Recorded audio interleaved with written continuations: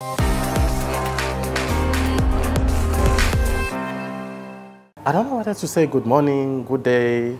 Hello. You know, Hello. And I don't know whether to say, Sis Nomshad, you represent a lot of things to me because of how I grew up listening to your show.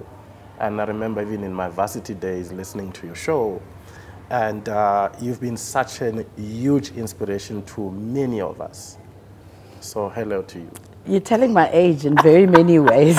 If you were at university. No, I don't mind that at all. Yes. In fact, I insist when I meet, especially young people, I'll give a prefix. Including me, I'm still young. Yes, I give a prefix because I find a lot of people sometimes get offended when you acknowledge them for who they are.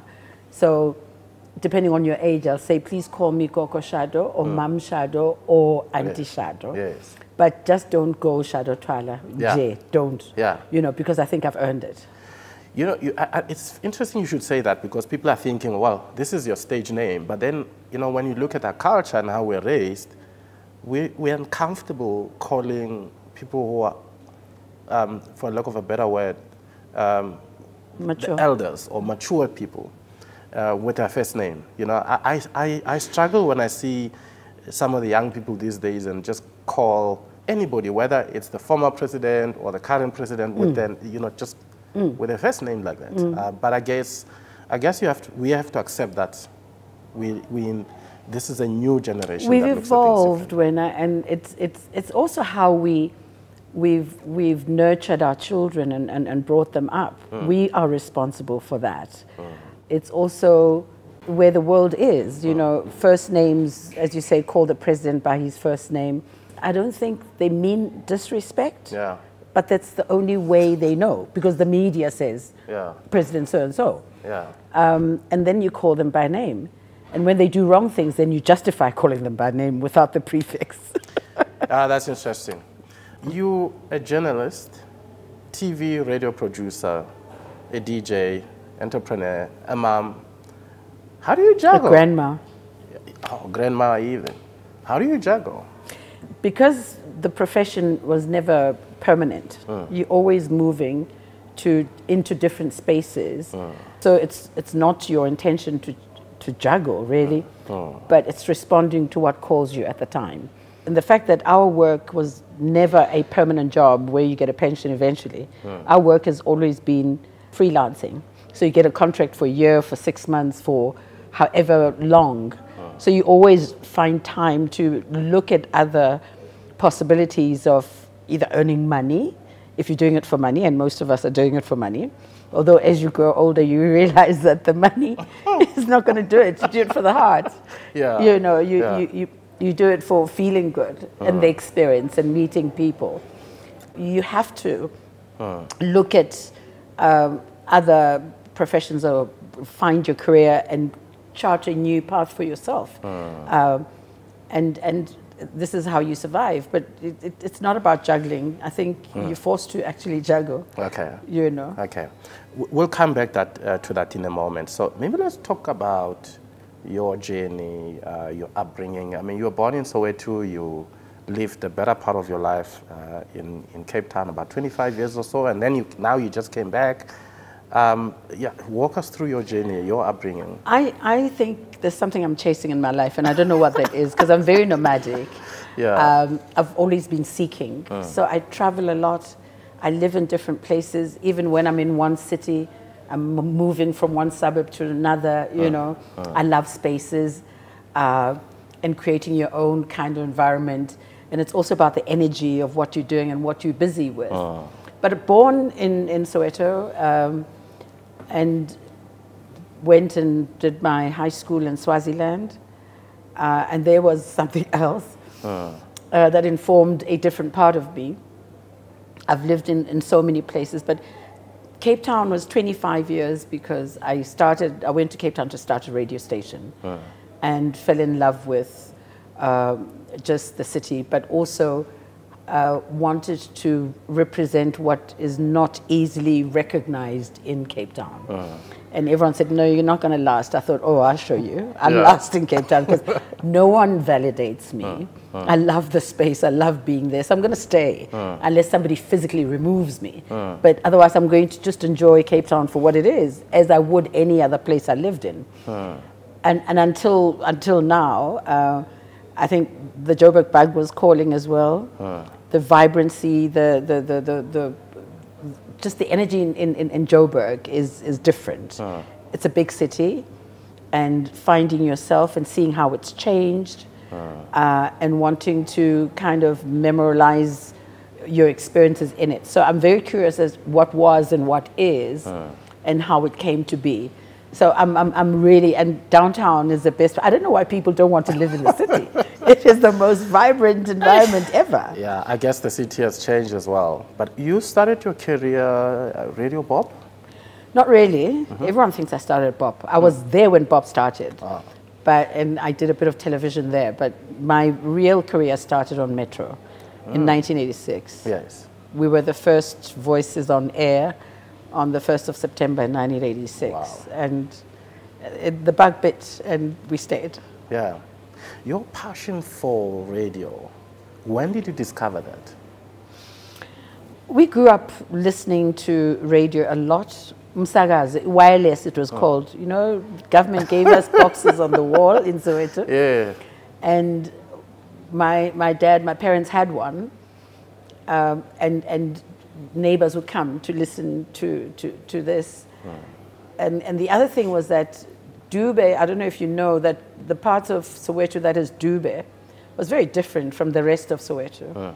The housing plans were different because the apartheid government thought it was an experiment for the kind of professionals that were teachers, nurses, you know, and those kinds of. So they just wanted to see how the elite at the time, and they were hardly elite, I mean, really, but they thought an educated kind of community, how it would respond away from the rest of Soweto.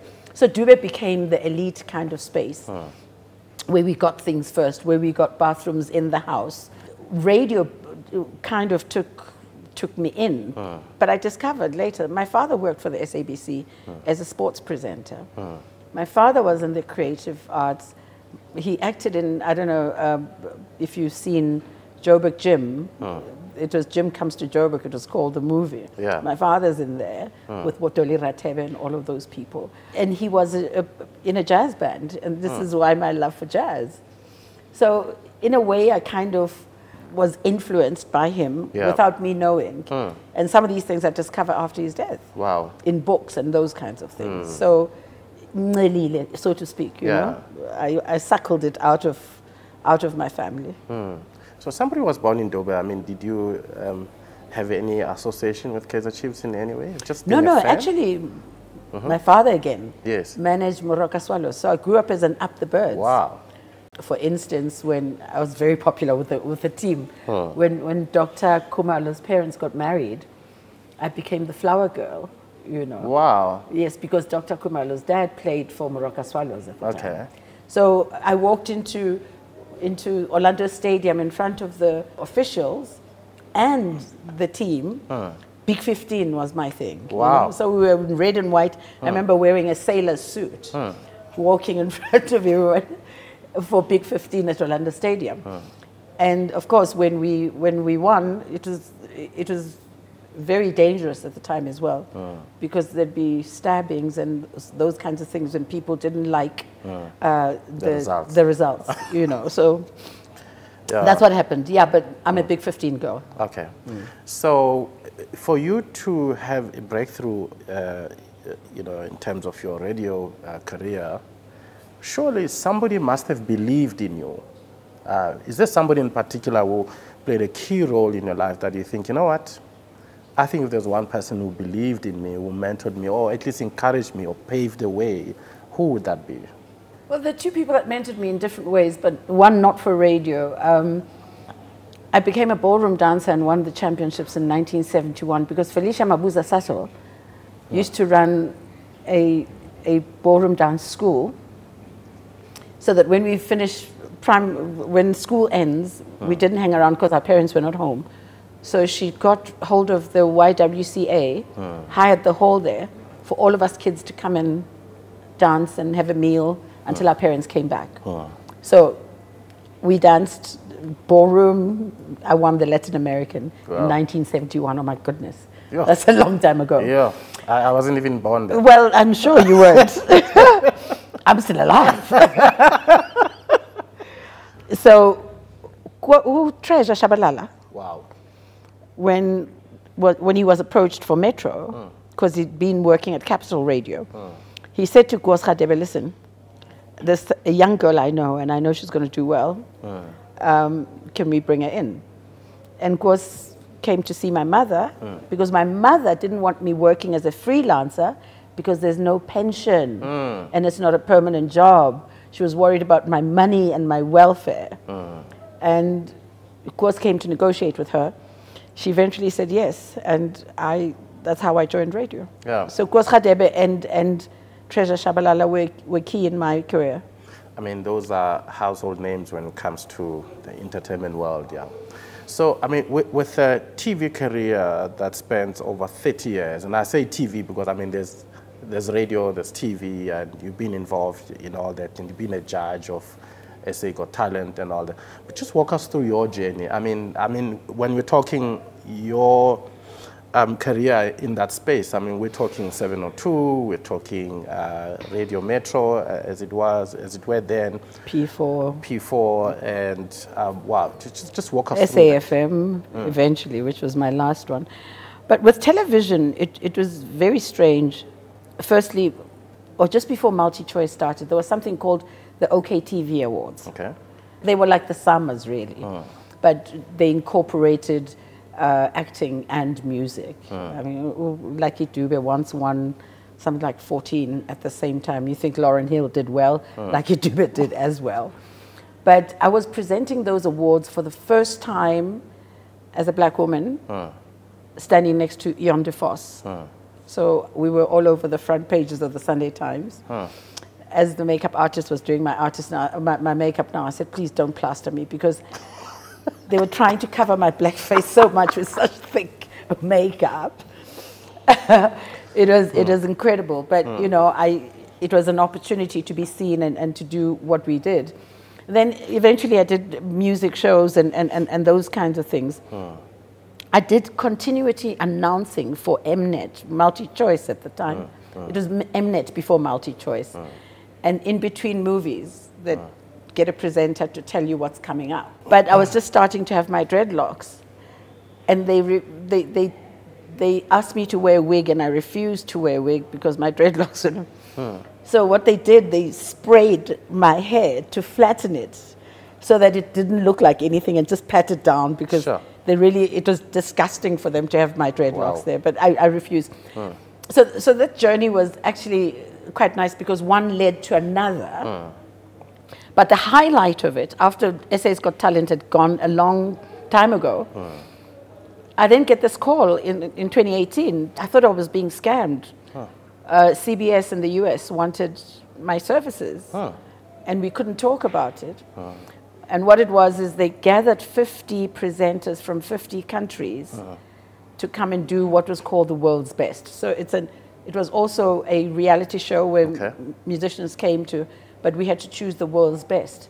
So I worked at CBS at a very old age in 2018.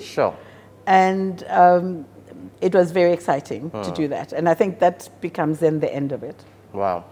You mentioned earlier that, you know, when you started at Radio Metro, your mother wasn't comfortable with this freelance gig and all that. And I guess for the better part of, or I guess for the rest of your life, I mean, you never had a 9-to-5. You've always been a freelancer. And obviously what that means, you need to have the ability to manage your cash flow and manage your money. How did that work for you throughout your career? Firstly, you had to negotiate what you thought you were worth. We always came short as women, especially, because we knew what our guys were earning. But you you couldn't get the same amount, but you wanted the job. You loved the fact that you're going to get another guarantee for a job for the next 12 months. So you took whatever you could. And eventually you divorced yourself from the fact that you're working for money. The job was beautiful. I mean, the mic is addictive. Yeah. You know, you meet so many people. In fact, I did lots of shows for the Old Mutual then. I still have pictures. I know. But, you know, you then kind of divorce yourself. You know, you think, okay, give me whatever you think I'm worth, but I'm working. I've got a job to do. So you almost shut your mind out because money became an uncomfortable thing to talk about. Yeah. And growing up as a child as well, you know, money was never kind of spoken about. Yep. And when it was spoken about, it was like, hey, none of your business. You know, your dad and I are working it out, you know. So money for me became a negative energy. It was something not to be acknowledged. I heard a philosophy at some point that says, money is there to pass through hands. It's there to be spent because it needs to circulate. So don't hold on to it. It's an energy to be passed around. Do what you do with it, but go and buy something because somebody else needs to move things. So it makes the world go around, not to be hoarded. So I was in two minds about money, and eventually I thought, you know, as long as I'm alive, I'm kicking, I've got a roof over my head, money is going to be the last thing I talk about. Yeah. One of the biggest challenge for a freelancer would be, because you're dealing with seasonal income. What do you think is, or needs to happen, or needs to be done by a person who is a freelancer who doesn't have a fixed income? Yeah, it's fixed for as long as the contract is there. But when they decide tomorrow, and they can do it anytime, and these days they do it by SMS. We're chatting to Robert Marawa the other day, and he talks about how he just got an SMS. You know, no. Your job can be cut anytime. Yeah. And not because you're not good at it, but it's because somebody just doesn't like you. They thought you think you're too powerful. Yeah. So, you know, they let you go. Yeah. I fought the SABC once and lost, obviously, when I was unfairly dismissed. And guess who my last employer was again? It was the SABC under a different guise, you know. But I don't think anything has changed for freelancers.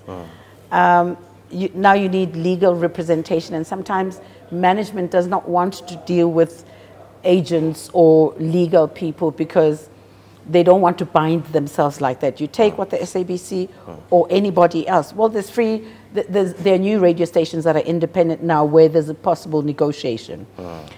But I guess you'd need to be clever enough to save as much as you can when you can, but also when you are in the media space, you need to look good, you need to drive a nice car, you need to, you know. So where do you choose that? You need to go out and meet people and have meetings in restaurants and that sort of thing. Where do you go and do that when you're skimping on money? Yeah, but isn't that part of the problem, that if the system is designed in such a way that a person feels that I'm in the limelight, I need to drive a very expensive car, isn't that part of the problem that puts people under pressure because I need to conform to a particular image? Well, I use that as an example, but actually when you're a freelancer, you don't even get a loan for a house or a car. Yeah. Because you cannot. Banks need a guarantee that you're going to be able to pay back over a period of time. So, you know, they kind of examine your income. Yeah. So I think now, because young people have got influencer status, so they get sponsored with stuff. They don't have to buy stuff anymore. Or own anything much. I suppose the home you need to own, but everything else from their clothes to their outings, and you know, and you just put it on social media. Look where I am, and you know, it's wonderful. But I've got no fixed advice because, especially for young girls and women, it's the wage gap is always going to stay where it is, maybe at a lesser percentage, but women are finding it harder, especially black women. Yeah. To break through that ceiling as far as money is concerned. Yeah. So what has been some of your biggest money lessons? Biggest money lessons? I hope I've learned some. I keep learning. Yeah. I don't know. I don't know if there would be lessons because I'm learning as I go along. At my age, I find I still block conversations about money. I still don't come out clearly. And I've gone to examine why. So I've had to do a lot of meditation and self-seeking and see what I'm dealing with that makes me feel so uncomfortable and so unsafe talking about money. Because I've never had to talk about money with anybody. Thankfully, I've never been married, so I've never had a partner to kind of share. With my children, it's different because we're very open about it. And I suppose that's why I've got now a comfort space of even interrogating myself to say, what is it with you about money? Yeah. You know, because again, we grew up thinking money is evil, the root of all evil. But in fact, it's not the money now I'm learning. It's the people who have money who do evil things. Yes, yes. So, but that mindset to just unlearn what you've learned and relied on all your life is the journey that I'm still on. Yeah. So I can't give anyone my lessons. In fact, I'm hoping to get lessons from you. To say, maybe the reason I agreed to come here, I thought, oh, it may change my life, you know? I may walk out of here a better person and go out there and be wealthy. You know? Yeah. But I guess, you know, for a legend like you to have survived in the industry for so many years, surely there must be something that must look at and say, wow, what a legend. Because, I mean, for you to have survived this long, you must have found a secret to managing money. Well, a secret of how to mismanage money successfully. Maybe.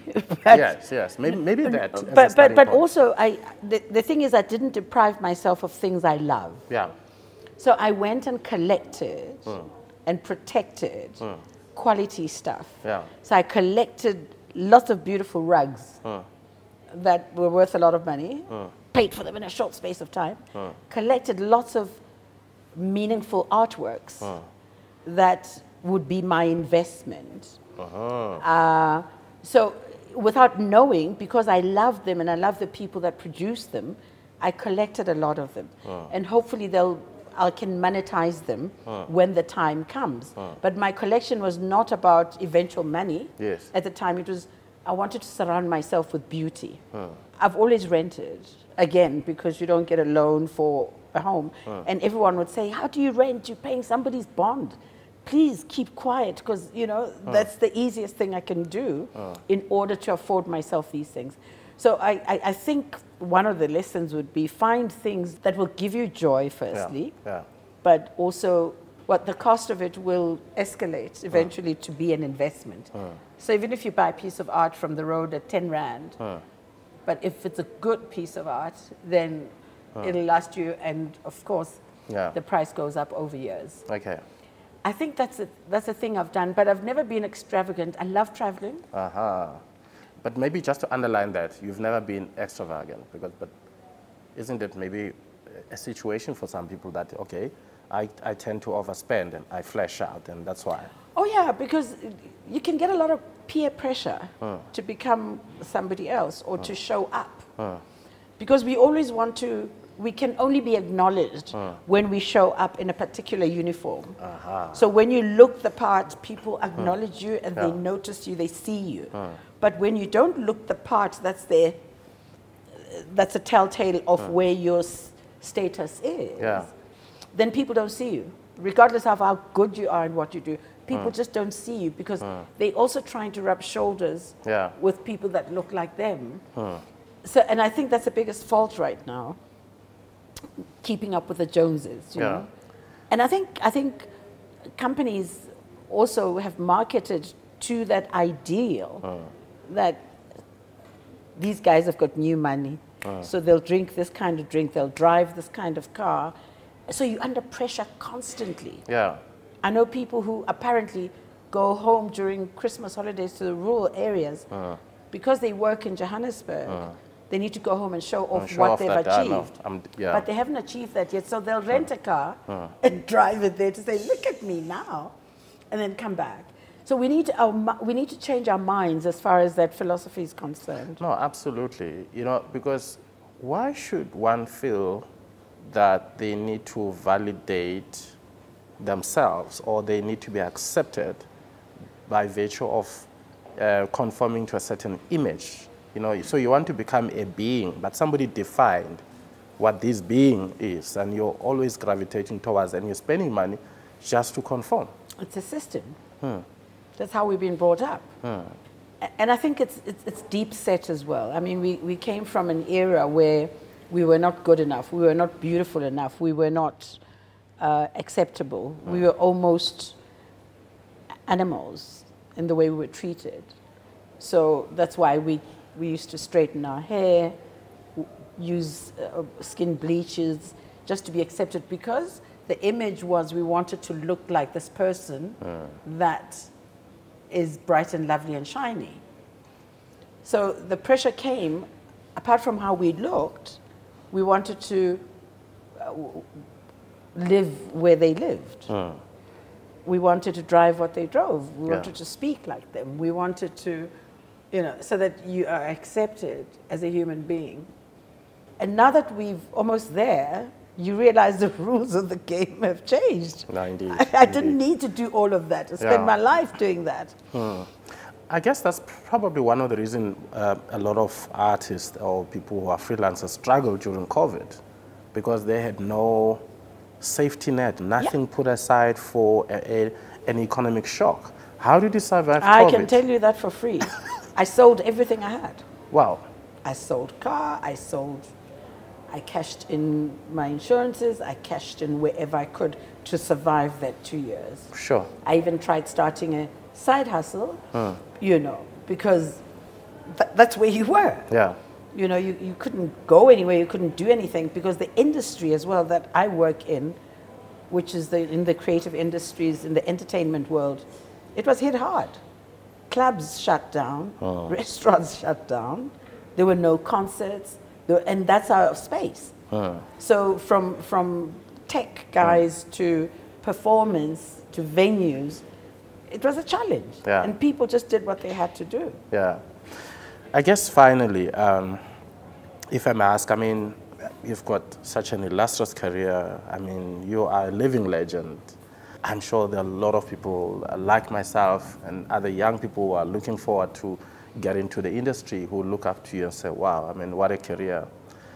How far are you from getting to a point where you say, I think I'm going to hang my boots? I cannot. That's my death. No, that's my death. I'm going to do as much as I can for as long as I can, because now I'm doing it for me. Yes. But not only for me, but for the society I live in. I think we've got lots to learn from each other. We've got lots to teach each other and share. But my biggest dream is to see us all acknowledge each other, not of how we look, but accept each other in our because we live in a diverse country. But we need to understand that we're all the same person. You know, we all, you reflect me. Yes. I look at you, I see me. You're my mirror. And only if we can just try and blur the lines that the system has drawn for us. There's more common in us than difference. And if we can find that, I mean, the food we eat, the things we do, how we live, is just really the ties that bind, the links between us. So if we can have those conversations continuously and understand why we do the work that we do, it's not because, yes, it's because it pays us, but just to stay, the longevity of you being in it is to strive for something absolutely, absolutely important for humanity. Yeah. You know, for freelancers, entertainers, the advantage for them is you can work for as long as your body allows, you know. But then, of course, there's always this curveball if your body says stop. And if you've not worked for your money to a point where when you're unable to work, your money can start working for you. What do you think needs to change in the system, and as well as in the mindset of entertainers, to deal with the issue of retirement and being comfortable and ready to say, I can retire whenever I want to retire? The idea is not to retire, but I hear you when you say your Yes. body won't let you. But I think that the system also needs to accommodate and have different packages. The other day I was at a brand South Africa conversation where they're talking about unemployment with the youth. And I said the biggest challenge with youth self-employment and unemployment is the banking system and the business world. The language of business is different, but also the challenge is money. We've got very beautifully talented young people who can start a side hustle now and but there's no access to funding. So how do you then tell them to go and start doing a job when there's no access to funding? Because the packages don't change. So banking and big business needs to change the way they fund. I mean, I've got companies that I listen to all the time say, no, but you must have 2-year guarantees of your business. Who's running that business for 2 years? Yeah. So how does a young man who's just finished high school, maybe even graduated, wants to go and open a bookstore, or even wants to go and wash techies for other people, but needs a little, help him get there. He's not going to come to you with bank statements for the past 2 years. Where does he get them? Yeah. So Old Mutual as well needs to rethink the way freelancers, as you understand today, cannot save for retirement. How do you assist them save for retirement? How do you take that little bit that they have for that year and give them a reprieve, for instance, for when they're not working? And start premiums again. And this whole thing of, and this is why people don't have a retirement or anything, because when you stop paying, it expires. You don't get anything back. So what happens to all that money that you paid?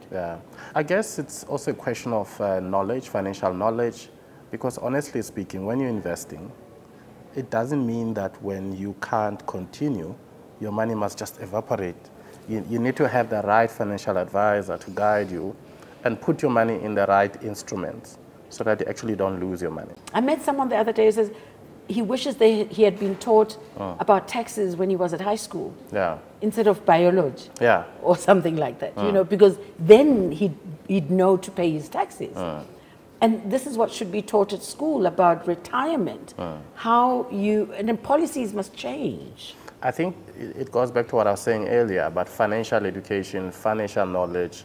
Because honestly, I get shocked when I hear people say that, if you put your money there, then you can't continue, then you've lost your money.